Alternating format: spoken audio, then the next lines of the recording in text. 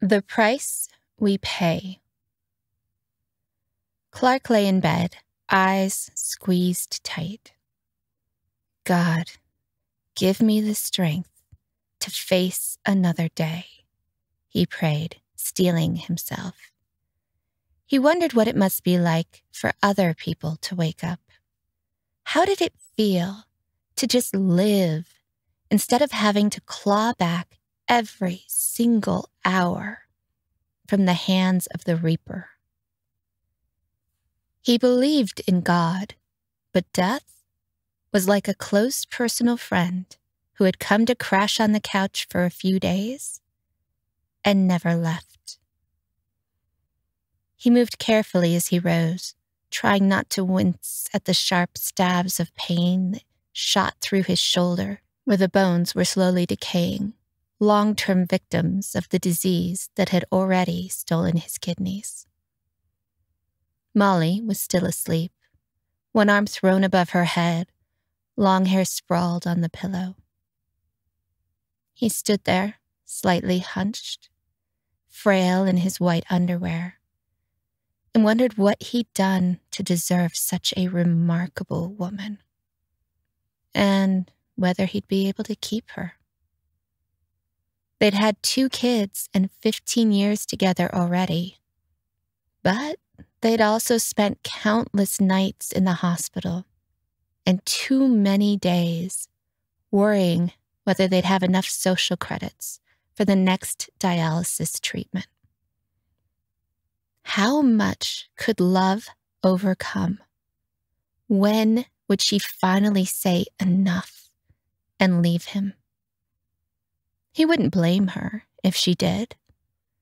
Sometimes he secretly hoped she would. He'd die if she left, inside if not outside.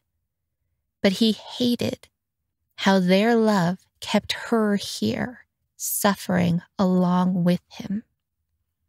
He'd wanted to give her the world once. Instead, he'd given her this cramped existence, constantly on the brink of failure, never able to just live. She woke and saw him watching her. "Come back to bed.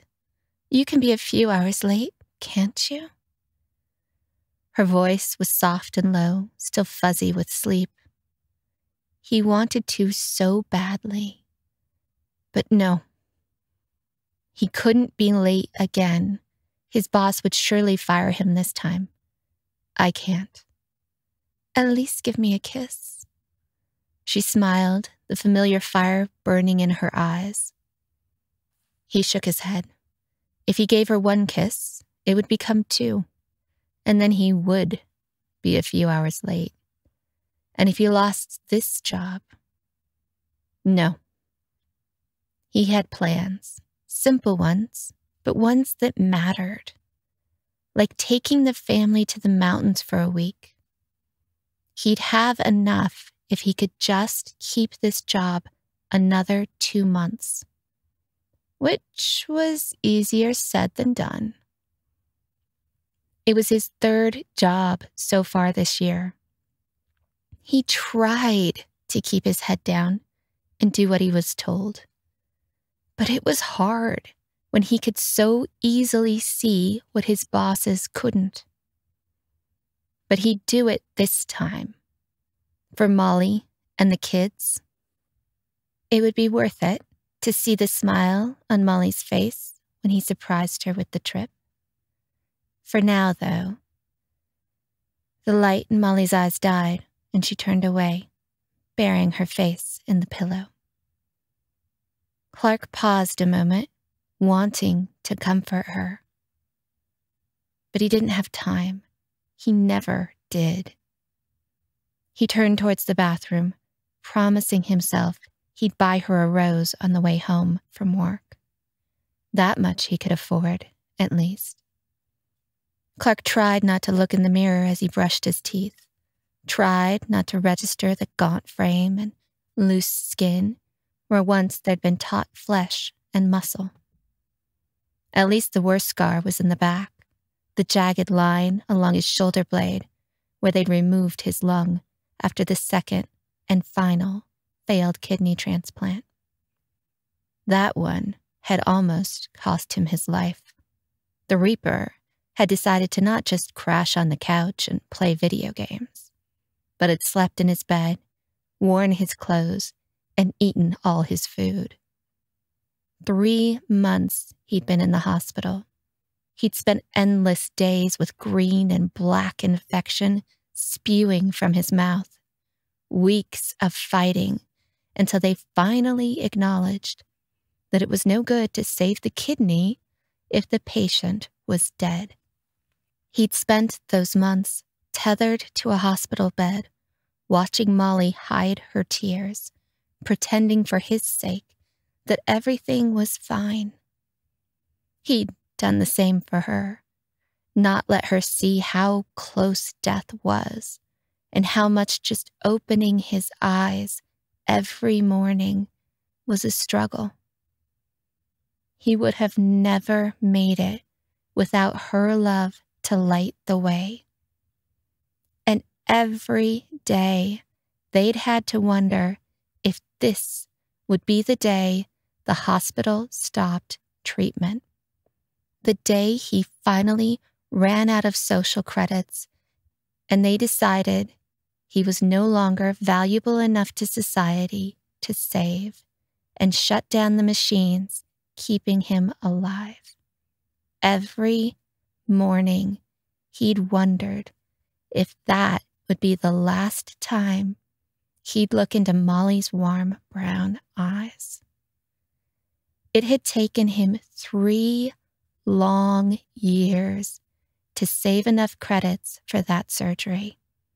Hundreds of hours keeping his head down, doing what he was told, keeping silent lest he be fired.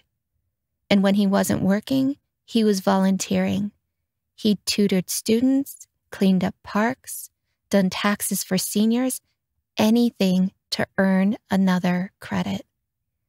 3 years of sacrifice so he could finally live a normal life. He and Molly had lain together at night, whispering about what they could do when he was healthy again. Travel anywhere they wanted for as long as they wanted. Stay in bed all day on a Saturday instead of rushing off to dialysis. Eat a banana split together. 3 years they'd spent dreaming about what it would be like after. It was all they'd lived for. Not that they would have ever been completely free. Clark would have always been on anti-rejection medicines. Not to mention that if he'd ever rejected the kidney, he'd have needed enough social credits for the surgery to remove the failed kidney and go back on dialysis. But it would have been a better life, a more normal life. Especially better than the years when he'd been so low on credits that Molly had been forced to dialyze him at home, using that old brown monstrosity that barely functioned. After, he told her as he'd stroked her hair, after the transplant, it will all be better. How wrong he'd been. Clark shoved thoughts of what could have been to the back of his mind. Dwelling on the past did nothing for his present. He opened the blister pack of his morning medications and swallowed the 15 pills, one at a time, hating each one as he washed it down with a sip of tepid tap water. He had to take half of them just to counteract the side effects of the others. It was a never-ending death spiral that he'd lose someday. Only question was when. Sometimes he wished he weren't a thinking man, that he could just walk through life like some mindless drone, oblivious to what was happening around and to him. But he wasn't. He saw it all, the unfairness, the futility. When it all became too much, he did multiplication tables in his head. 32 times 43, 45 times 87, 921 times 435. Anything to distract himself from the reality of his life and the anger at those who put such a low value on their fellow man. Otherwise, he'd start calculating how he could steal enough supplies to treat himself for a year, and wonder what it would take to overthrow a government that only allowed him medical treatment after he'd proven his continued value to society. Such a joke. They wanted him to prove his value, but at the same time, they chained him with their requirements. If they had just given him the care he needed to survive, he'd have given them everything. Who knows where the world would be now if he'd been able to finish his PhD in nuclear physics? But no, he'd had to drop out when he turned 25, and they started demanding credits for his treatment. He could have accomplished so much. Instead, he was stuck working part-time jobs, scrabbling and scratching just to get by. He flung the blister pack at the trash can. He didn't have time for this shit. Dwelling on the injustices of the world wasn't going to get him to work on time or keep the spark in Molly's eyes. Leave that to some idealist with good health and money in the bank, someone with the time and energy to save the world. He didn't have either. He glared at the broken man in the mirror and forced his shoulders back and lifted his chin. Time to face another day. Clark paused in the doorway to the dining room, watching his daughter and son eat their breakfast. One fair, one dark, both intent on last-minute homework as they ate the nutritional slop provided by the local food bank. They were what made it all worthwhile. They were why he could swallow his pride every morning and do what had to be done. "Daddy!" Bella ran over to him, her hair shining white under the glare of the lights. "Can I come to work with you today?" "No, Munchkin. Sorry. You have to go to school." He ruffled her hair. She pouted, big brown eyes pleading with him. "And I'm in the office all day. You know you can't come into the office with me." Her shoulders slumped, and she shuffled back to the table. "Fine." 7 years old, and he already worried about her. So feisty and independent.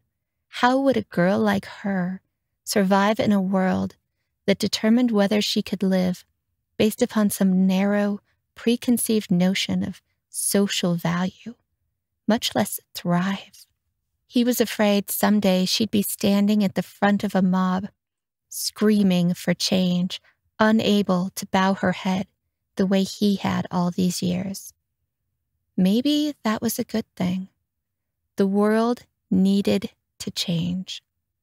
But did it have to do so on the back of his daughter? As he sat down, he turned to Drake, who was hunched over his food. His dark hair flopped over his eyes. He was so angry these days. 12 years old, and he'd finally started to understand how the world really worked.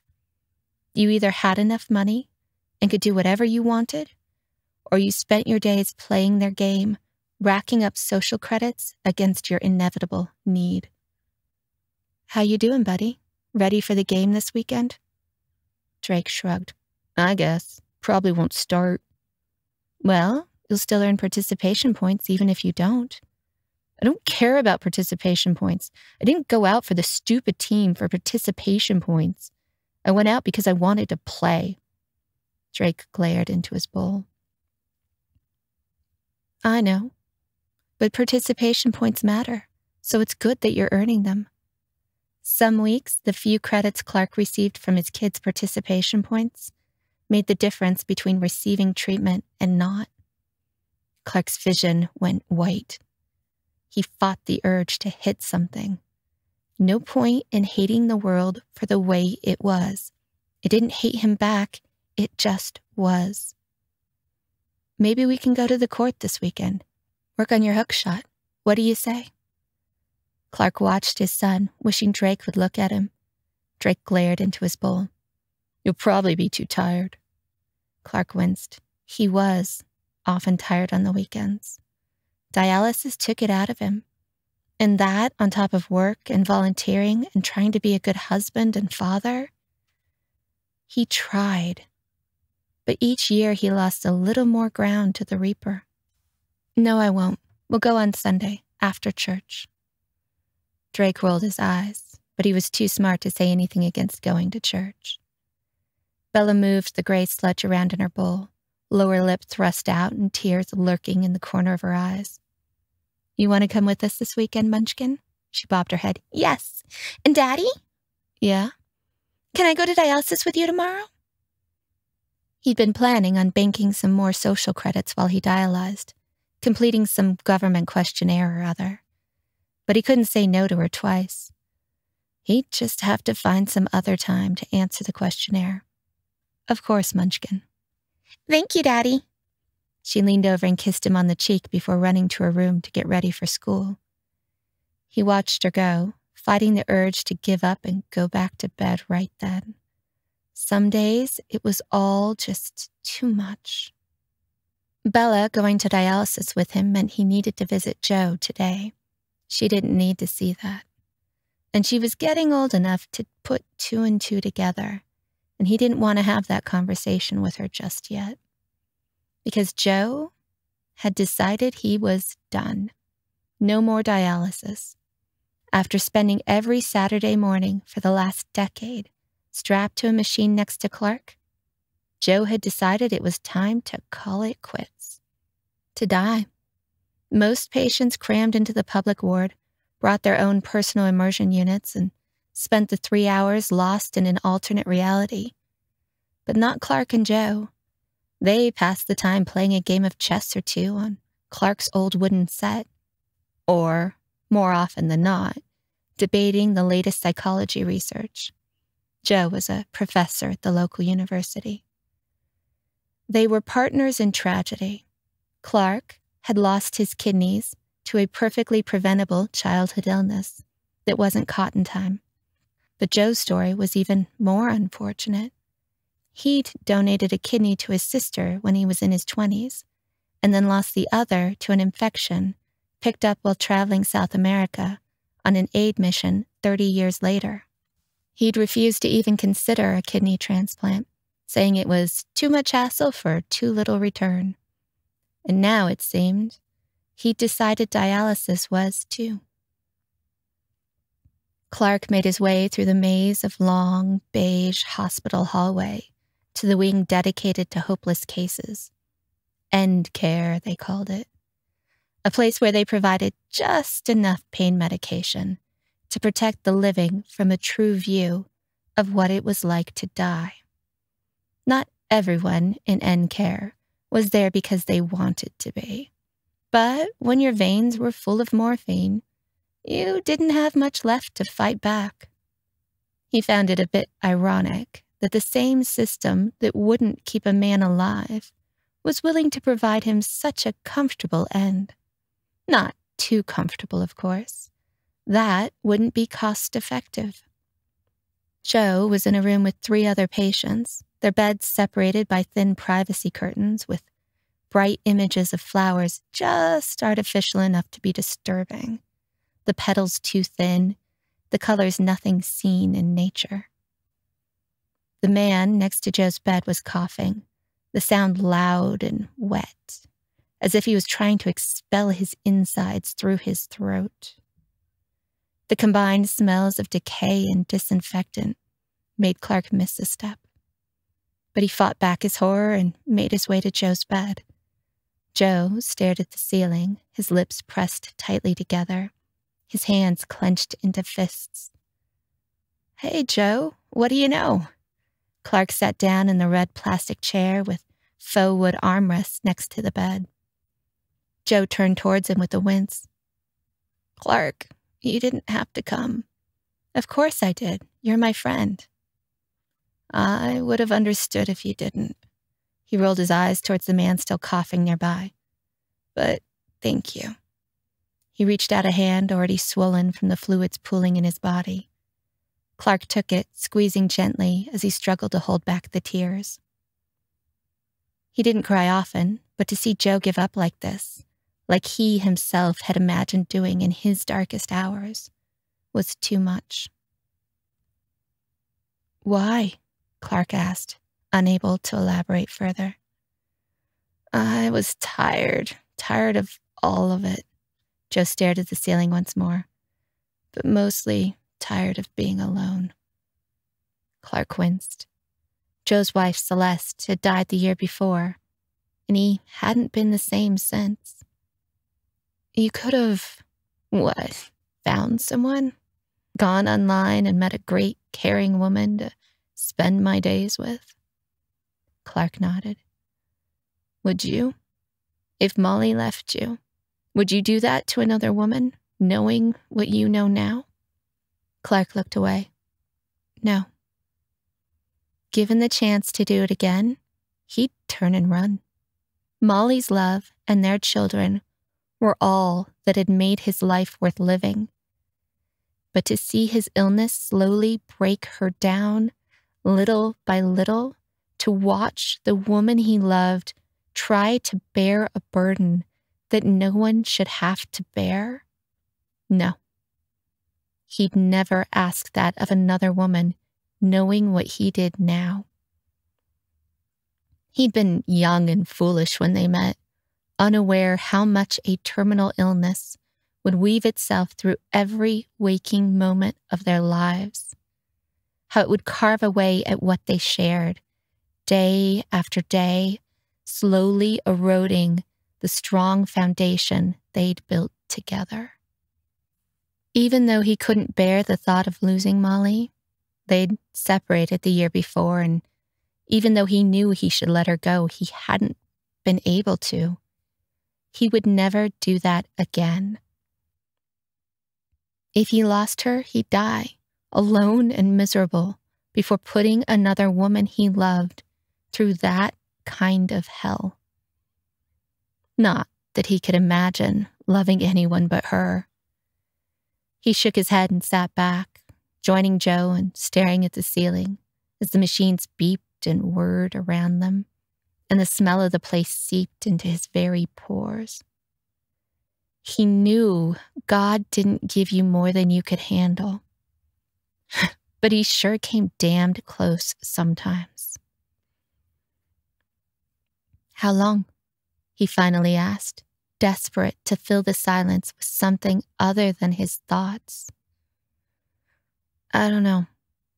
Joe pressed the button for more morphine. A week, maybe? Could be less. Could be more. I stayed home the first week, tidying up, until it got to be too much, and I decided I wanted to be close to the good drugs. They laughed. The forced laughter of men who'd spent too many years relying on pills to regulate their bodies. Veterans who had long since learned the pills can only do so much, and even the good pills didn't touch every kind of pain. Once again, they lapsed into silence until Joe reached towards the nightstand. Clark, I need to tell you something before I forget. He grunted in frustration as the tube snaking out of his arm pulled him up short. Can you get that folder for me? Clark handed him a dark blue folder with the name of some law firm glinting in gold embossed letters under the fluorescent light. Joe thumbed through the documents inside until he found what he was looking for and handed it to Clark. Here, all yours. Clark read the words 3 times before they finally sank in. I, Joe O'Donnell, do hereby bequeath my entire estate to Clark Jones. Further down the page, after a lot of words about being of sound mind and body and the legal requirements of the state. He saw two numbers: 225 social credits and $2,454,364.22. Clark stared at the second number. $2,454,364.22. He reread the document 2 more times, just to be sure. The next paragraph spelled it out: $2,454,364.22.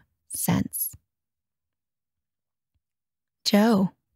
Clark didn't know what to say. Thank you seemed so inadequate. It was enough to pay for treatments for a decade, maybe more. Enough to change his life, to change Molly's life. Joe was staring at the ceiling again, but a tear slid down his cheek into the pillow. It's from Celeste's life insurance settlement. I couldn't bring myself to touch it. He smiled at Clark, his eyes moist with sorrow. Use it wisely, my friend. Take that beautiful wife of yours to the mountains. Fish with your boy. Play chess with your girl. Maybe even go back to school.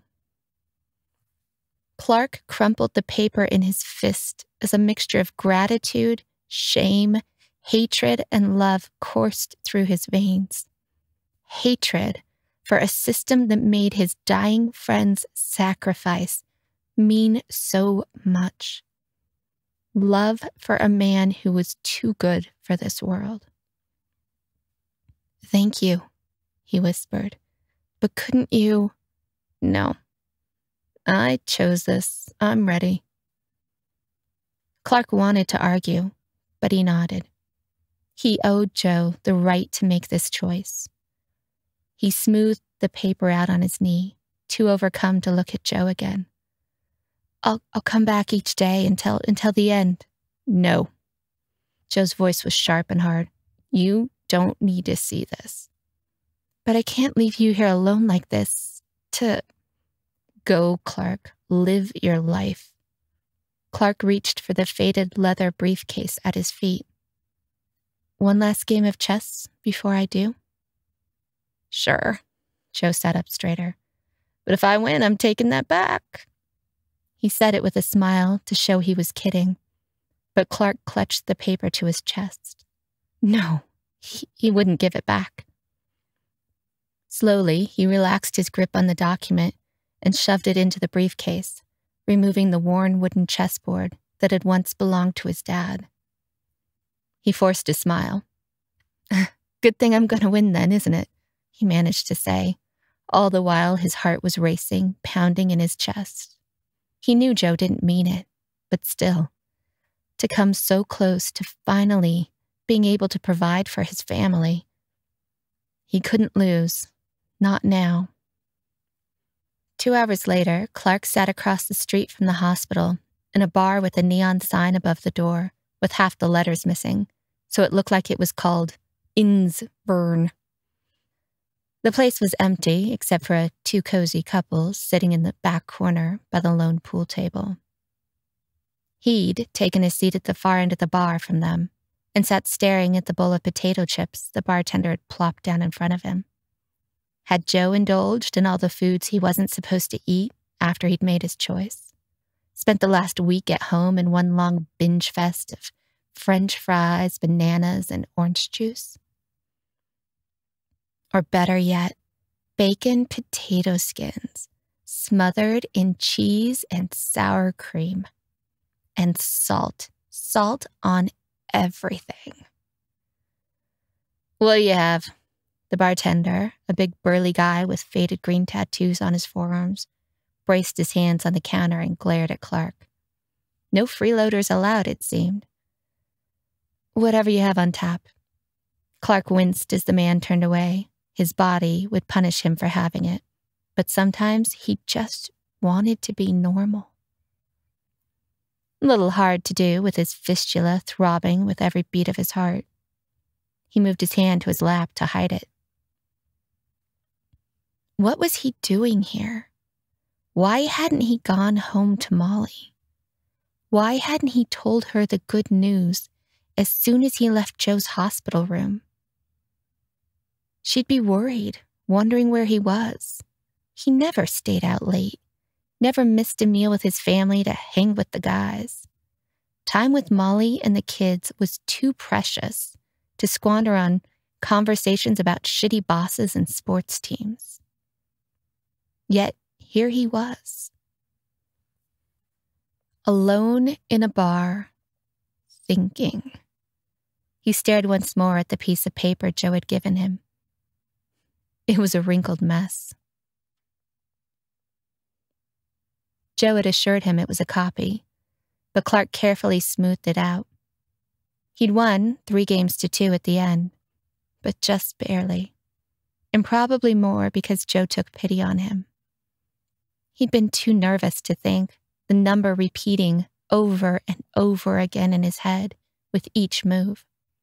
$2,454,364.22. It was going to change their lives.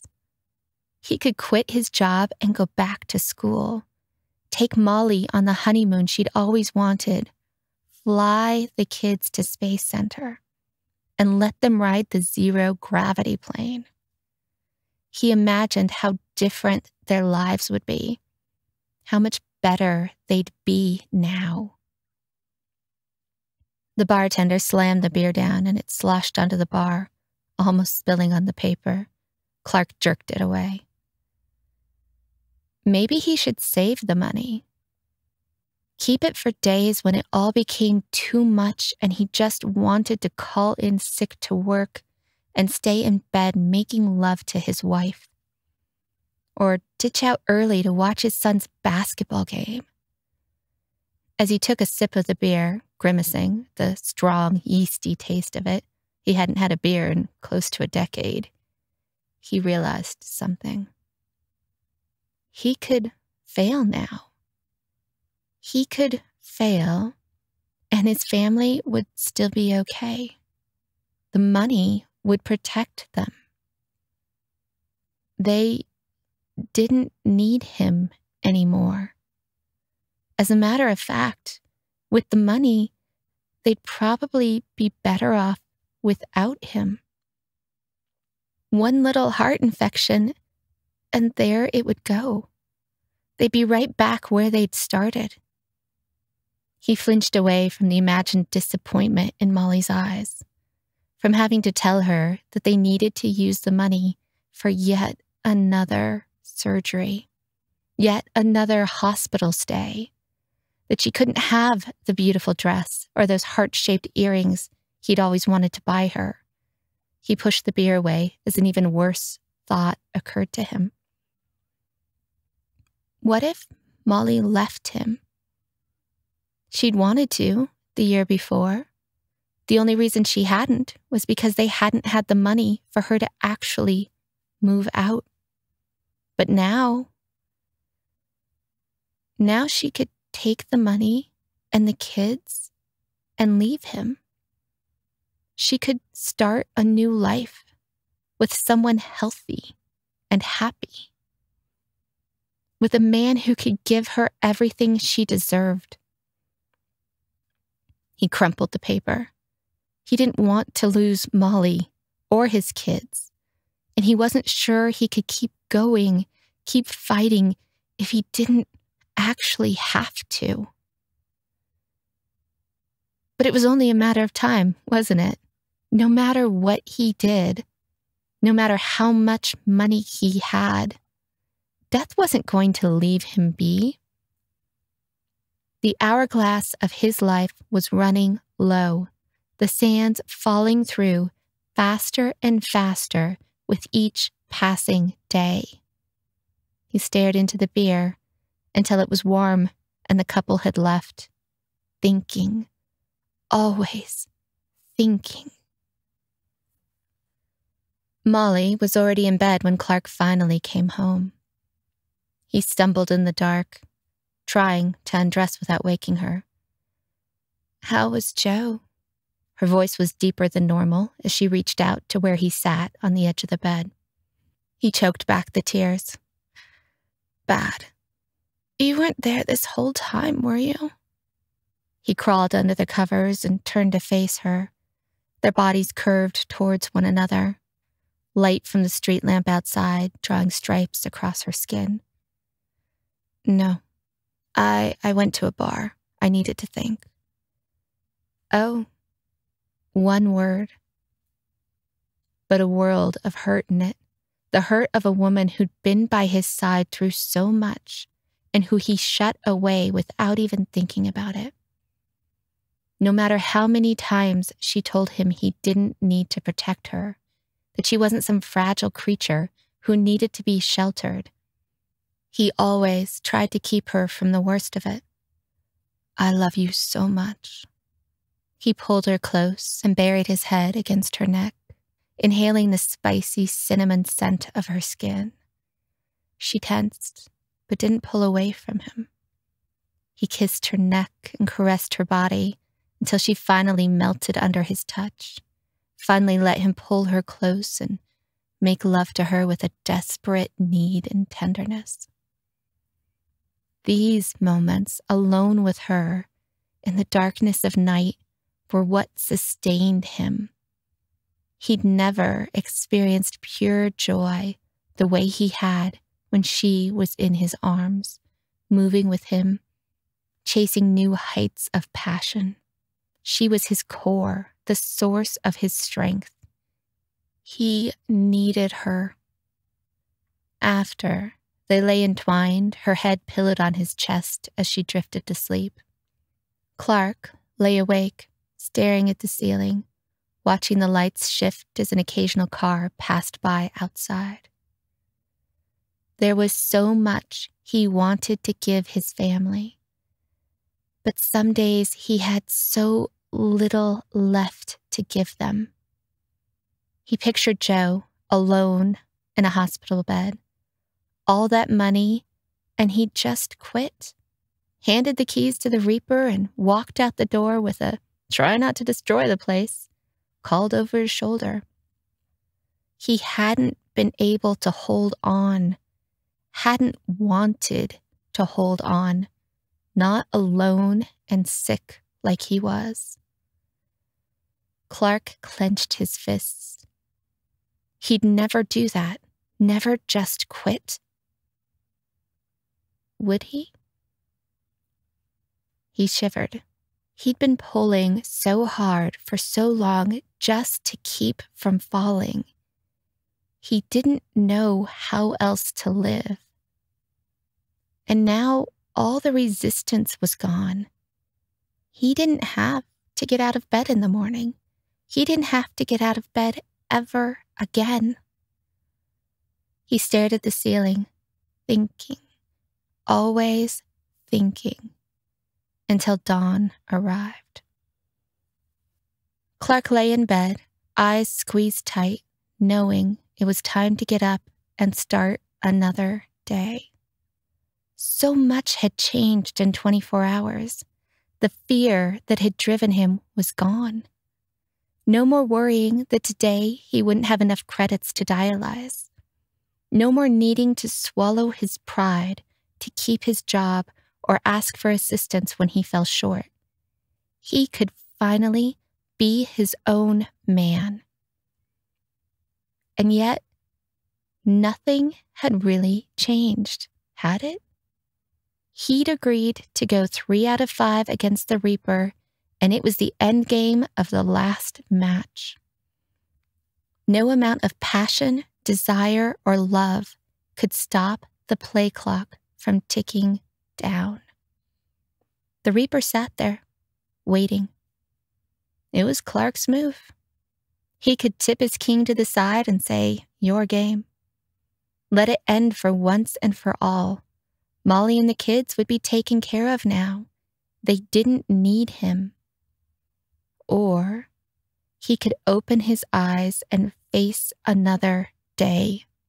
Keep playing until he was down to his last pawn. It was his move. Clark slowly levered himself out of bed and shuffled towards the bathroom, wincing at the pain in his shoulder. "Clark," Molly called. "Not yet. Come back to bed. Just a few minutes." He turned to stare at her, at the soft curve of her hip under the sheet, her alabaster skin, her sleepy smile.